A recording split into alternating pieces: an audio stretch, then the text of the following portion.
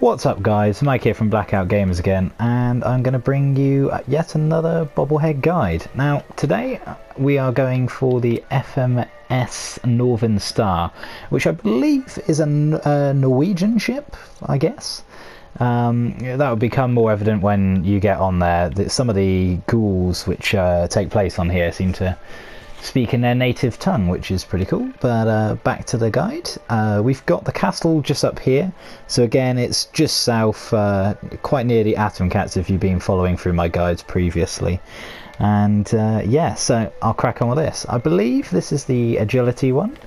Now you should see all of these containers just kind of littered around the ship. This is definitely the place you want to come in, so from the south of the map marker, so just to help you out.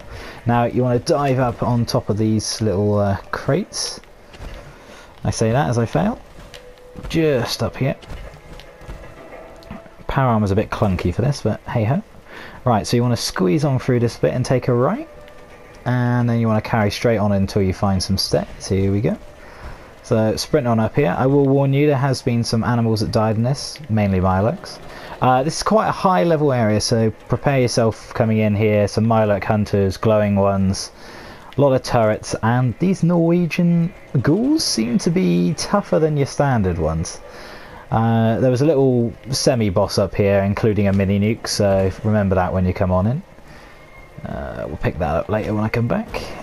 So just up here, and it's going to be at the very top of the ship.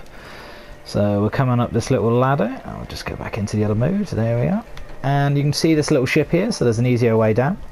And I've already collected it, but the Bobblehead will be just on here. So pick that one on up, and that's another one to your collection. Thanks for watching. My name's Mike. Like, subscribe, and I'll bring you some more videos soon.